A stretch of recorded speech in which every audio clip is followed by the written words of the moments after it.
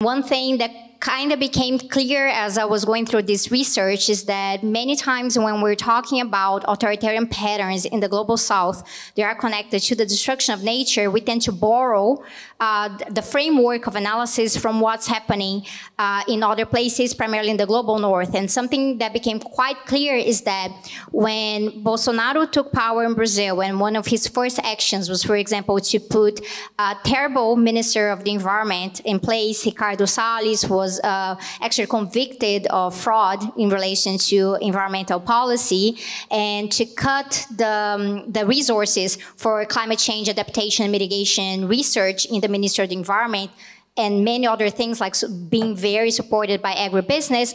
A lot of people were just comparing that to Trump and the climate change denialism coming from Trump. But this is sort of a simplistic worldview, because of the way that these denialisms work in the North and in the South, they vary according to the economic arrangements and the level of dependence in a place. So what I'm going to mention right now, trying to fit this within 10 minutes, is that yes, we need to bring in a perspective around capitalist dependence when we're talking about how authoritarianism destroys nature in the global south, because extractivism really is one of the main frames here. And this becomes even clearer nowadays when we're talking about the new patterns of extractivism. They are connected to green capitalism and false solutions around climate change, and what is the demand that you have in the center of capitalism, and the places at the margins, they're supposed to just supply for that demand, turning entire areas in the global south into sacrifice zones. So something that we have is that, yes, capitalist dependence is connected to extractivism. We know that there are leftists. What's happening here with the microphone? There are leftists. Can you hear me? Okay. I can't hear myself very well right now. So there are leftist authoritarian practices that are connected to extractivism. So we've seen that with like mega development projects in Latin America. We've seen that under governments that are labeled as moderate left or progressive. And this is something to contend with. And it comes with a lot of contradictions, because it's usually justified through social policy. So it's in the name of development. We can do all of these things, but we also have social policy. Or for example, we advanced a lot of our extractivist positions around oil, but then we can use those royalties for healthcare or for education. It's just fighting those means. But then when there's a lot of hunger for extractivism, for getting at fossil fuels or other types of minerals, and nowadays for green minerals as well, this can be justified in another way when we're talking about far-right regimes or far-right governments, because then you don't actually need to go about handling the contradiction. You don't have to go about bringing social policy to compensate for things, because you can come from a white supremacist point of view, really devaluing the worth of indigenous and traditional communities, promoting violence against them, ensuring that no rights will be part of the program, or that, for example, these populations, they are taking care of the forest, maybe they should just be assimilated within urban areas and become part of, what it actually means to be Brazilian. So this is part of the fascist values of a nation that have been employed from the perspective of looking at the environment in the Bolsonaro government. And because of this, we have referred to this, wow, this is a denialist government, because it's promoting, yes, climate change denialism is part of it, because it's not really investing in it, it's making people doubt what's happening, and these parallels could be seen around Trump as well. But what we also saw in the past years is that this one type of denialism, there's something that we can connect to the discussion around fossil fascism, and this is something that Andres Malm and the Zetkin Collective have done quite well in explaining in the book White Skin, Black Fuel, is that you do have fossil fascism, you do have fossil capital involved in all of this, but there's interest also in opening up the markets for these other things that are happening, like carbon markets. So agribusiness in Latin America doesn't want to be outside of this. Because on one hand, yes, it's very interesting to go and promote deforestation so you can do more and more land grabbing, so you can turn more and more things into monocultures.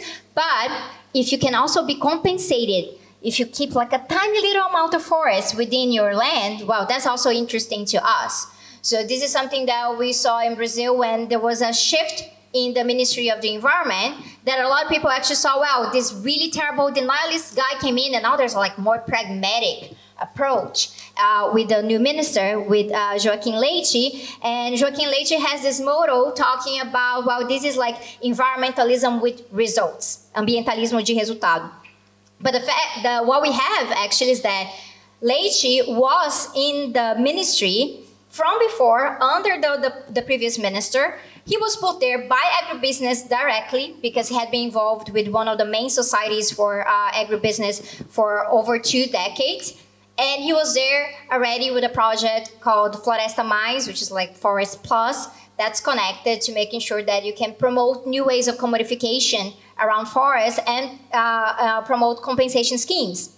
This means that last year during COP26 in Glasgow, Brazil went from not really presenting itself at all during the COPs and the climate change negotiations to trying to promote itself as the future of the green economy. So when we get into right-wing anti-ecologists, we end up with 3 types of denialisms. One type of this denialism is connected to green capitalism, this idea around false solutions. So yes, there is climate change, yes, there is an ecological crisis, but you deflect people from the root cause of what's happening here: capitalism, colonialism, different types of racism. And so you deflect people from that, and you also provide a false solution that you can build a market on top of this. You find this with leftist anti-ecologists as well, because it's a way of mediating with liberal democracy and green capitalism in general. But you also have these other 2 types, which is like the standard scientific denialism that's connected to fossil capital, fossil fascism. In the left, you will find it at the margins, sometimes justified as being anti-imperialism. So we find this in Latin America in some of the more developmentalist approaches, or thinking that, well, we need to exploit all of our resources because if we don't, the imperialists, they'll come and they'll take it. So climate change is a ruse to, you know, help the imperialists. We have to protect our things, and then we can't develop. But this is very much at the margins. When we look into terms of the governments, there's more of a mediation, and now this tendency towards green capitalism. But with the right-wing anti-ecologists, you have the green capitalist denialism, the standard one, but there's also a tendency now that we're finding towards like eco-fascist denialism that's coupled with eco-apartheid. So one of the things that I have been interested in looking into is that when you look at the global north, and the majority of the literature, the research done so far around eco-fascism is focused in the global north. So United States, separatist movements around bioregionalism in the United States, appropriation of indigenous values. So you may remember, for example, when they stormed into the Capitol, there was like this guy, like the QAnon shaman, and he was like taking on the very, very strong appropriation of indigenous values. You find this in Europe, very much connected to closing borders, being anti-migrant, and the immigrants, they're coming and they're taking our resources and they're like dirtying things up, and we need to protect our national parks, and we can do this with, you know, our white European values. So this is very strong. And it's already part of how you even organize cities and how policies are being promoted. And it's also kind of shaking things up when you look into these fascist, like far-right movements in Europe, because you will have some, they're saying, well, we're standing with the coal miners here because we're going to defend their jobs. And the other ones say, no, climate change is a real thing. So in the name of climate change, like what Mint was talking about, we need to protect ourselves from those, and they can like take care of their things over there.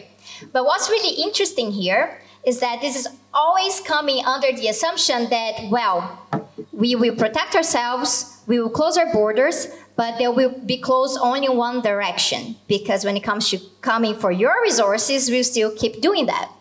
And there's a framework that we discuss within Marxist ecology around ecological imperialism that can be applied both when we're talking about like standard resources, like fossil capital, talking about fossil fuels in general and monocrops, the influx of soy from, Latin America and to feed animals. They're going to the diets of people in the north and things like that, but also what we're calling, green extractivism nowadays, that I believe Marcus is going to deal a little bit with that, because it's about protecting this imperial mode of living that's been promoted for a really long time.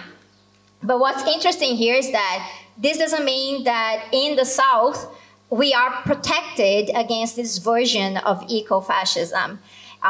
It's not something that we might see right away in terms of the regimes, because the pattern of extractivism and how central it is to the economies of these capitalist dependent economies in the global South, it kind of gets in the way, because you have to destroy nature to keep up with the demands of the national elites. They are very much inclined to collaborate with the international elites. But the level of racism that's involved into this, and the fact that in the global South, there's a tendency to turn almost everything into a sacrifice zone, whereas in the global North, it's more about these pockets. So usually where you have like indigenous communities or more racialized communities. So we could be talking, for example, around the tar sands in Canada, or the Wet'suwet'en struggles in British Columbia in Canada, where you have sacrifice zones there. While the Trudeau government, with its liberal approach, so it's not going to look authoritarian from the outside, it can look like it's collaborating to fight climate change. But you have sacrifice zones there. You have sacrifice zones in Australia because, well, it's a settler colonial state. But it could still be considered the global North in that sense.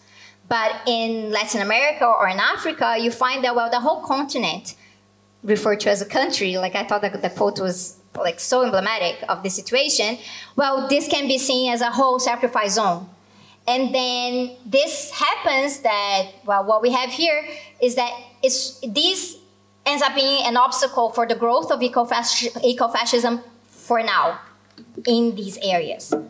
But with the rise in militarism, and as the crisis heightens, there's a tendency for us to get more into pockets of trying to create these enclosed spaces within society. And something that's already arising, for example, there's some discourses around eco-fascism now, for example, in El Salvador. There's some discourses around eco-fascism in the sense that, well, they're not really taking care of nature. We are going to start taking care of it, and that ends up being an excuse to actually further extractivism around certain minerals.